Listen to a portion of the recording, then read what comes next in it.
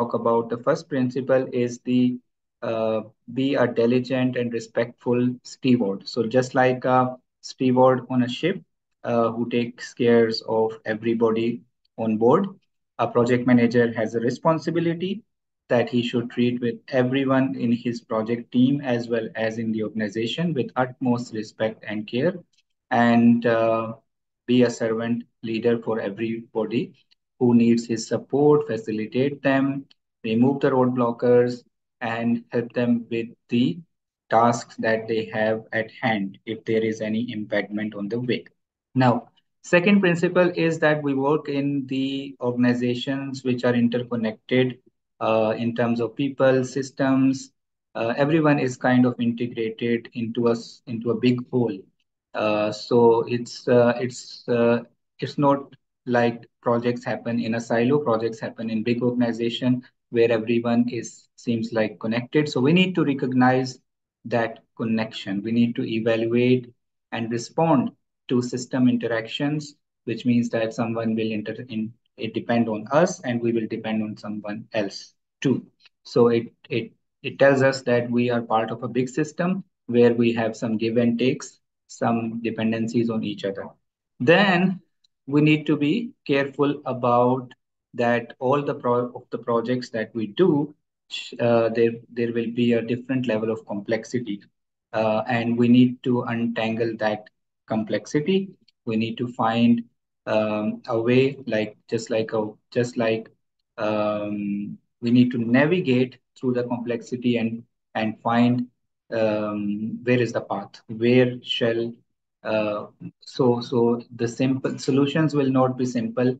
The end goal cannot be reached very easily. It will be always challenging. So we need to find steer towards the end goal, keeping in mind that what are the best ways to reach to the end goal, and then we need to navigate that complexity.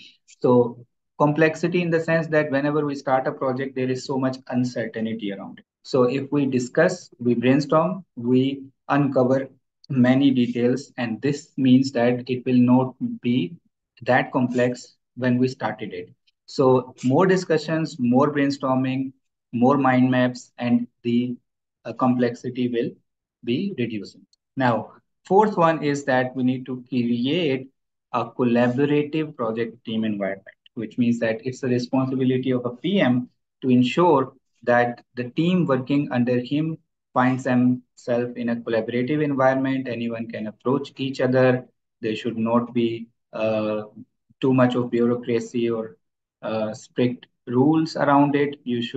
There should be free flow of information, transparency, and people should support each other and give each other helping hand. Now, then fifth principle is demonstrate leadership behavior, which means that as a PM, we need to demonstrate various situational leadership styles when and where needed. So in the start of the project, we may need to be guiding force behind everything. We need to understand the project ourselves first and then explain to everybody. So we need to develop consensus around the project objectives, goals. So there is too much of direction that we need to give. So we might be a directive leader, but as we move along, we will involve people in planning. So we will be inclusive leader that involves everybody in planning, and we will take people input while we commit for estimates, resource timelines, anything. We cannot, being PM does not mean that we take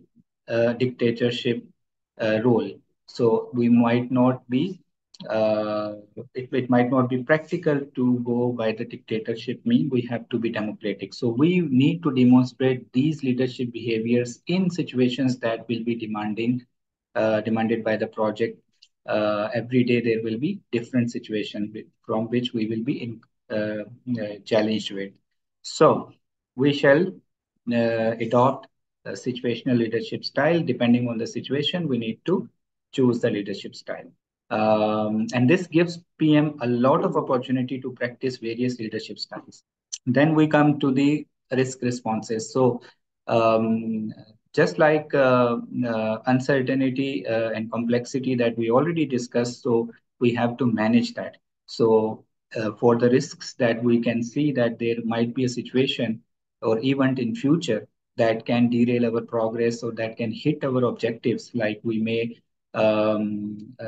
get hit in our schedule, or we may get delayed by a certain number of days, or certain event happens and then the cost rises for the material or equipment or resources, and then we get hit on the cost objective, or maybe there are some defects found because of which we may have some rework to be done. So all those events that can derail our progress, we need to identify those events and then do proper risk assessment and risk mitigation.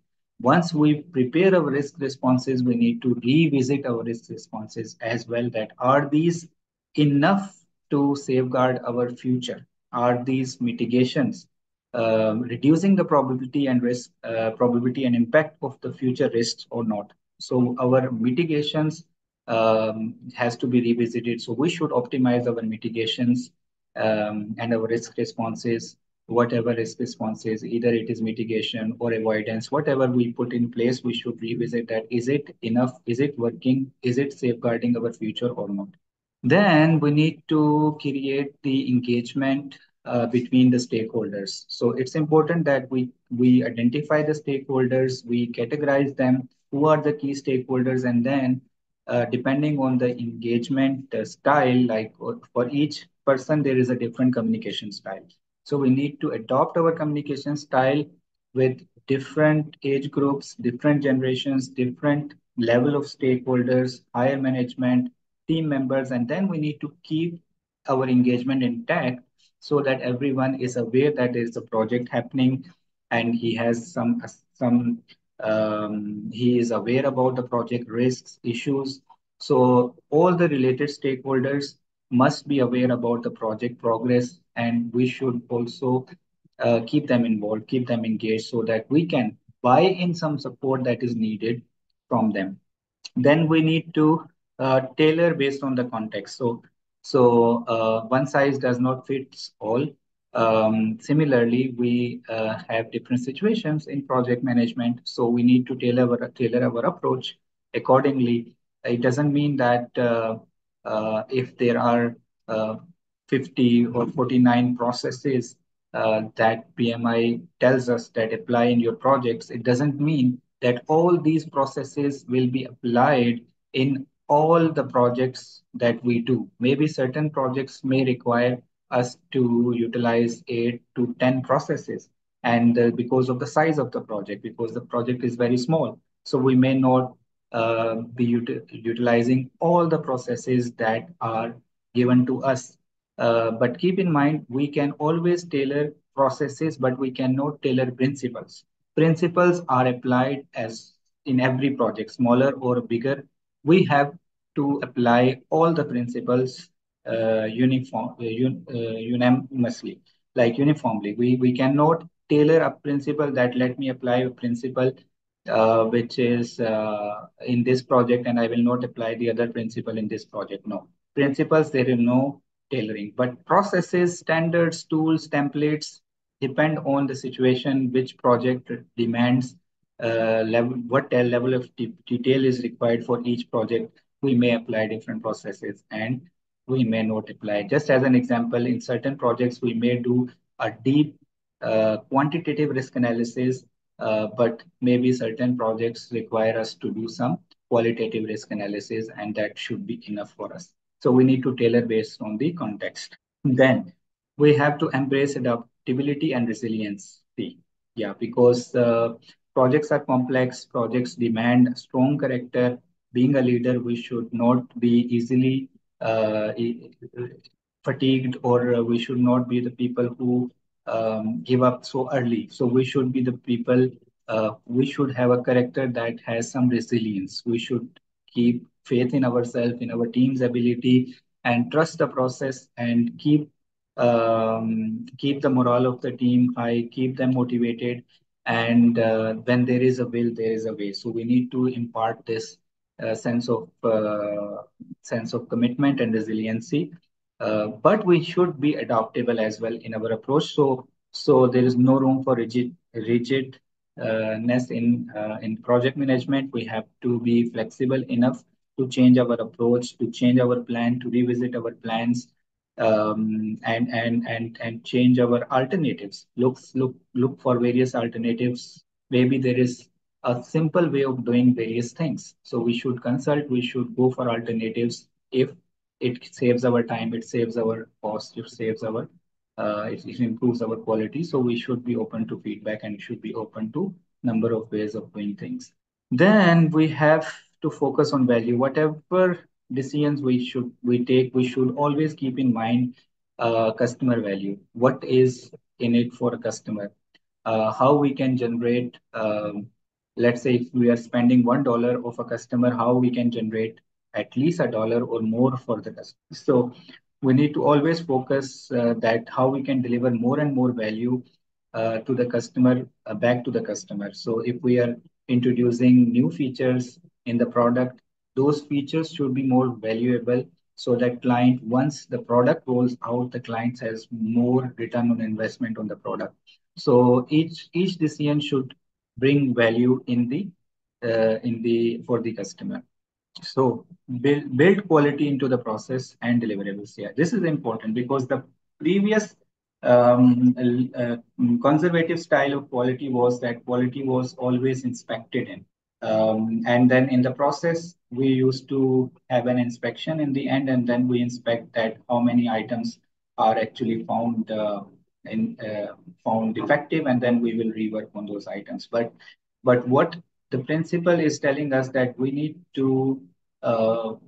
to build the quality in our processes and in our deliverables rather than inspecting the quality towards the end. So it's while you are making or baking cake, you need to ensure that right amount of sugar is added. You need to ensure that right level of temperature is set, and you need to ensure that during the process that those um, things are standards are taken care of so that the end result has utmost quality. The deliverable has utmost quality built in.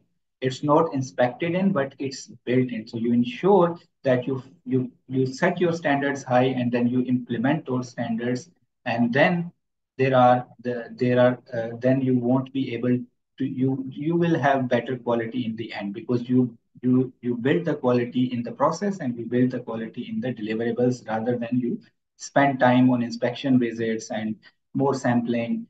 You just ensure that you choose the right standard and implement it. And then we have the last but not the least, 12th one is the enable change. So all the projects are, we learned that projects are catalysts for change. So we will bring the organization from one state to another state as the result of this project. Maybe we'll sell more product. We'll sell a new product and it will bring in new revenue. We will improve our existing processes and will serve our customers in a faster way, efficient way. So we need to enable change to to achieve the envisioned future. So that's also one of the responsibility, or we need to keep it close to our heart that what did we deliver as the outcome for this organization through this project? Did we deliver any change? Are we making less mistakes with the by bringing in new system, which is as the result of this project? Are we serving our customers faster, more efficiently? So we need to deliver that change. We need to enable that change so that the organization can achieve the envisioned future state. So